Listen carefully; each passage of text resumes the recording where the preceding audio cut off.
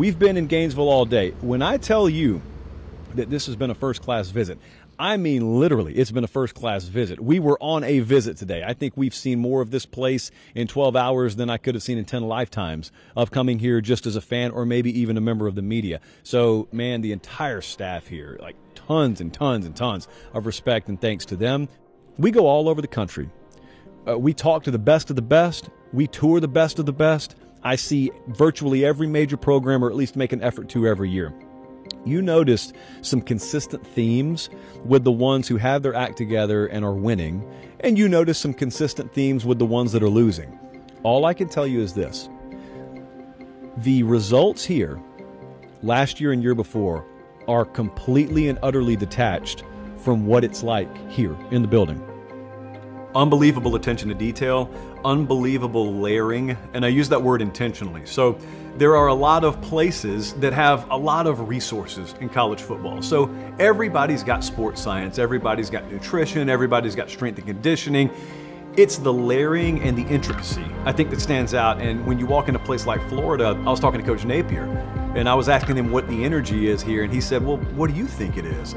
And perceptionally, I don't think the outside public's fully aware of how far Florida has come, because I don't know that they understood there was a long way for Florida to come. And so you sit down with people here, and everybody has the same message. Everybody sings from the same hymnal. It's one message that's always consistent. Any winning programs, any buildings we're in, that is a staple. That's a mainstay. That's a non-negotiable.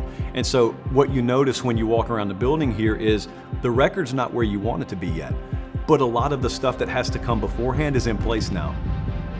They do it the way it's supposed to be done. Can't put it to you any other way.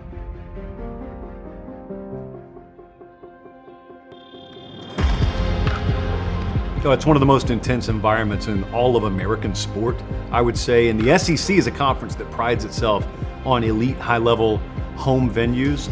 And you talk about the Swamp now, full throat, like Florida's a contender, and they're in the national picture, and you got to go in there. It's the kind of environment that can break the will of a more mentally fragile team. In Gainesville, you get the 90+ thousand, you get just a sea of humanity, you get that at full throat, and you can't hear someone talking next to you, but they're also right on top of you. And then you add in humidity, and you added so many elements that are unique to Florida that it makes it one of the iconic game day and home field environments in all the sport.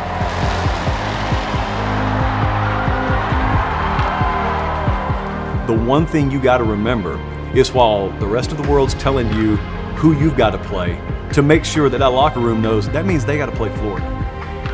And what is Florida in 2024? That's what you get to define. You don't control anything else. You do control what Florida 2024 means, and it may very well mean that those folks on that schedule got a much bigger task on their hands than they ever thought they had.